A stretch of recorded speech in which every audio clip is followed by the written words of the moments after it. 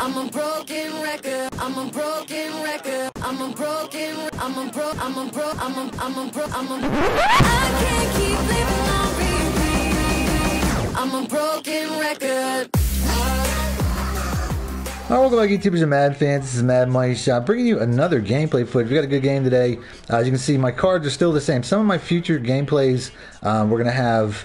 I have some seriously upgraded teams that I'm excited to bring you guys, and a lot of that's due to some charitable donator of mine who works closely with EA, hooked me up with some good players, and also Weekend League. I got some really good prizes from Weekend League last week. Basically got me. I pulled one card that was a $200,000 worth card. I mean, that was like the best one I got. But either way, I get ball first. This guy here has Sean Taylor. You're going to see Sean Taylor step up a little bit in this game. Here, man, if I had just went left, it would have probably been a touchdown. But you know what? AP's not the most agile dude. I'm hurrying it up here because I like the advantage I see. As you can see, he looks like he's in like a dime or like I forget what the formation is called. It might be the dollar. But basically, I have a huge advantage because I have two tight ends at the wide receiver positions. Some people go as far as putting 3 in this formation, which is like an old school trick. In this, you can substitute a bunch of tight ends. I always only do 2. Maybe it's because I don't want to be that cheesy. I'm not really sure. But you can see I get about 30, 40 yards before I actually... I could have kept doing it, but I mean, AP was getting tired. I could tell. I don't want to wear him down because once he gets tired, he can't accelerate through anyway. And then on the next play, I take him outside. After busting him up inside a little bit, I take him outside and get a touchdown. So 4 rushing plays, about 50, 60 yards and a touch. Great way to start the game. So then he gets ball. And this is a formation. I can't even say that I know what this formation is. If you guys know in the comment section what formation this is or what playbook it's in, it kind of looks like something in the Panthers book. But I swear to God, this dude runs this formation rather, the entire game, and it was really hard to stop. It doesn't look that way early on. I have a decent amount of success. As every time I see, by the way, if I see Miller on the Bears, I just think of that gruesome leg injury. I hope I don't go as far as to pop a link. Or pop up a little video of that leg injury. That was the worst leg injury I've probably ever seen. Dude almost lost his leg. By the way, if you guys know what playbook this is, I would love to see it because this was one of the harder and cheesiest plays, formations to stop that I can remember doing. And he only runs this formation pretty much the entire game. I only get him out of it like once or twice. So like I said, if you guys know, let me know. I think it might be the Panthers. I'll probably check that out. But I would probably try to recreate a scheme out of that and share it with you guys. Because like I said, this is really hard to stop. It's a really good run formation, obviously. A little bit of a tell there as he motioned out the tight end to give himself a little edge blocking. But these pass plays were especially hard. I'm still hitting him with that blitz that I put out a little while ago. But as you can see, for the most part, I'm worried about the run.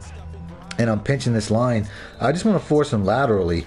As you can see there, he's just like hiking. I don't know if he thought my pass was run aggressive because it's not. I typically don't even do that anymore, to be honest with you. I just run it as is. Maybe I should mess with that a little bit, but I don't. But here, he actually almost gets that, but luckily the dude jumps out of bounds. So 4th and 19, you know this guy's cheesy as hell and has a hard to stop play. If you're going to run this type of formation on a 4th and 19... Gotcha, bitch. Luckily, he throws it up, and you know what? I'm running cover 4, so my man Cam Chancellor comes down with it. I just sold Cam Chancellor too, by the way. I had the 91 Hero Chancellor, which I was totally in love with, but somebody gave me a pretty good safety, and now I just got rid of Chancellor, and I miss him already, so I'm probably going to try to get him back. If you guys want to know the truth about it, he's so good. I have been using the Paul Krause, though. You guys will see these guys in gameplay. Like I said, I got a little bit of a God Squad going now. At least some gameplay footage of some God Squads coming up in the future. Here on offense, though, I'm trying to put this game like 2 minutes and a half left in the second. Rolling out with my boy Cam. Cam Newton, man. I mean, he's still getting it done with his legs. As he said, pick up about 8 there. 3rd and 3, though. I probably could have let this play go, but I check it down and I go out of bounds. Just a bad play all around. I shouldn't have rolled out. But you know what? We're going to go for it because I'm across the 50. In these weekend leagues, you have to go for it in certain situations. I'm not going to punt in this scenario, and I'm thinking I could get this easy. Throwing off my back foot, though, because you know what? If it's a pick, it's a pick, and then my man Moss is it. My man Wallace coming up with the big play on 4th and 3. That is incredible right there. Total luck. And then he almost comes around and gets a block. I mean, that was actually pretty nasty. So, but either way, man, I'll take that. I mean, it was user, you know what I'm saying? It wasn't like complete luck. I went up and got it, but man, that type of throw off my back foot, Cam Newton getting it done. Just, you know, even if I didn't get it there, you know what I mean, what's the worst thing could have happened? You would have got the ball. So I chuck it up, and it works out. So here we go. He's got the ball now. That play right there. There was a dude sitting underneath that route, and he just didn't like make a play on it or whatever. So here we're cross manning. We're starting to mix it up a little bit. I know he wants to go. Every time he rolls, I know where he wants to go. You know what I'm saying? For safe tackling, he's only getting a couple yards. He's running the hurry up now because this situation is pretty dire for him. I mean, being down 14-0, still running this play though. Like I said, this guy. I mean, most people in these scenarios would get out of this, but he has so much faith in his formation, and believe me, he should. Because like I said, these routes, for the most part, these lanes, I mean, there's almost always somebody open. Like here, you know what I'm saying? It's like this is almost like my 100% completion play that I run out of the gun. It's just running out of like a 5 tight end set. I don't even know what this is. It's a 4 tight end set, but it's you know, it's really hard to stop. I mean, he's got really good tight ends too. I don't know who would go out and get this many tight ends, but look at that, he's trucking my dude. I mean, he's got to be a Chicago fan, I'm guessing, because like I said, I don't know if that's the Miller that just snapped his leg in half. Like I said, I hope I didn't put the link in for that or pop that in. But he's got really good tight ends. He's got like this 4 horsemen of tight ends here.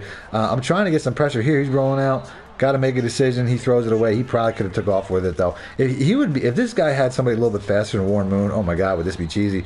But he doesn't. So Jordan Howard, like I said, this man is just on a mission. He's not. I know his mud card next year won't be as good. He's not having the best year. But they're 3rd and 5. Get the sack by Abraham. I got rid of Abraham too, man. I mean, there's another guy. It's just an absolute monster. But I got the Zig Janssen, the Galton, the Zig Janssen. So 4th and 12. I'm running cover 4, and it is just straight soft. He gets it down to the 8 with about 8 seconds left to go, and you know what I mean. He tries to high point me, doesn't work out. Like I said, there's rare times that this guy switched up out of that formation. This is one of them, and probably because he only has deep passes, and then there, you know, I messed that up. I actually zoned all the linebackers, not noticing that I took away the man coverage on the running back, which who knows, you might have got it anyway. But a clutch play by him right as the half ends. So then he gets ball to start the second half, and he's in a position here. If he goes down and scores, he's making this a ball game.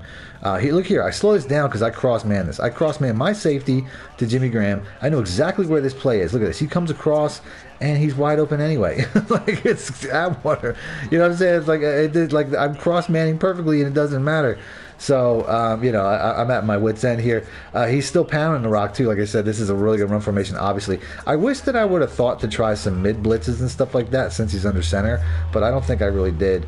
Just some underneath blitzes, as you can see here. I mean, there's just, what am I going to do? Let him run or let him take the pass? It's an impossible scenario. I mean, this is just, like I said, his offense is pretty good. So here, I basically whiff, and then he just trucks my 92 hit power Steve Atwater, which never happens, and he ties up the game. I mean, this is just, you know, like I said, this is a cheesy offense, but I still should have put this game away at 14-0.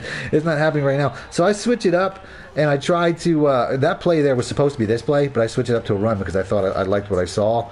And then on this play, I hit the wrong button. There's no way that I never throw it to that. I always throw it to the running back, and I hit the wrong button. I must have hit 2 buttons at once, and I chuck it up and it gets picked off. I mean, the running back was wide open too. If you watch the replay on that, the running back was just wide open in the flats like he always is. That play is pretty much always open in the flats to the running back, and I just totally make I want to say a mental error, but like I said, it's probably just me hitting a button bad or something. But I never throw it to that route. That route is just there to pull back coverage, and it didn't work out. So here, 2nd and 8, he's still trying to run it. Luckily, my run defense is showing up a little bit.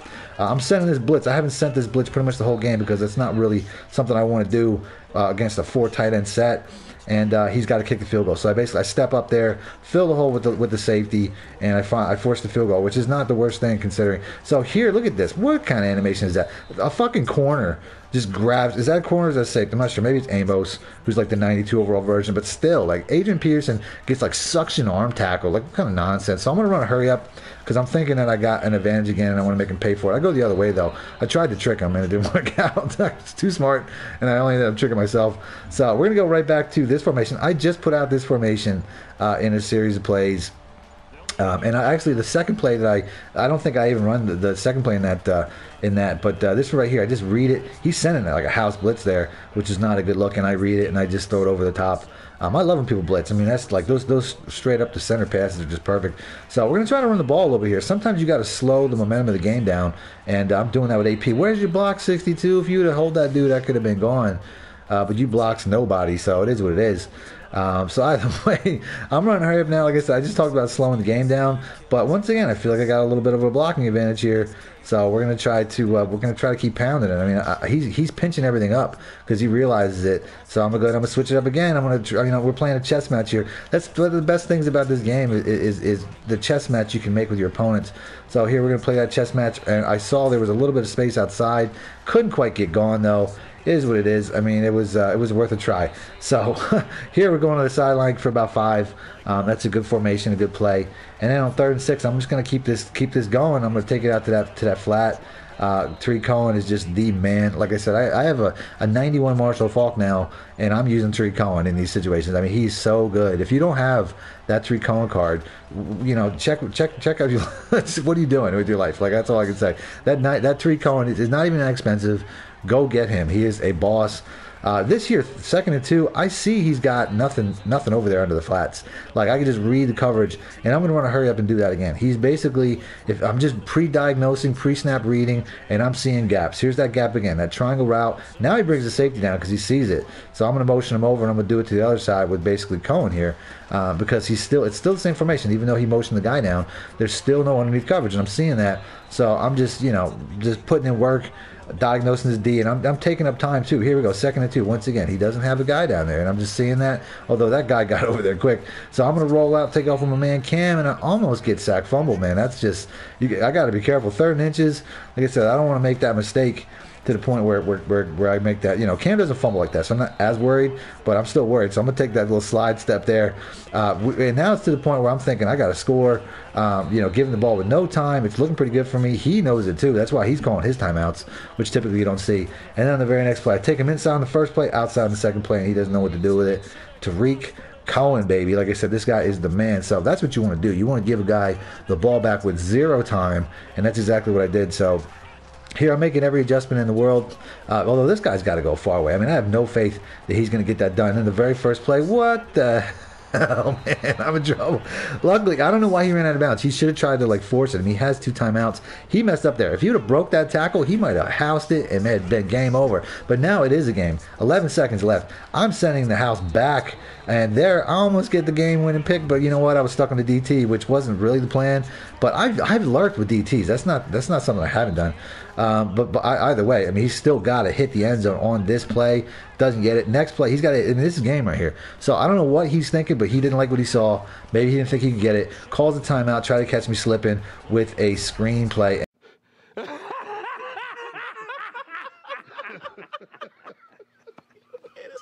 And you know what? It almost worked, except it's not going to work. I mean, who does that? You know what I'm saying? In the NFL, you got to throw it up and try to moss it. He fails. I mean, that's what happens, man. I mean, he lost because his play calling was 4 plays, and then when he had to switch it up, he couldn't. So that's, you know what I'm saying? Practice more than 4 plays, bro. Stop being such a cheeser. But either way, that's the game. Do me a favor, hit my like button if you want to see more gameplay, and that's it. Thanks for watching Madden Money. Shout out. Need more help or just want to show your support? Then head over to my Patreon and join my team, where you can get exclusive content like ebooks and bonus plays, as well as early access to my vids and more. Link in the description below.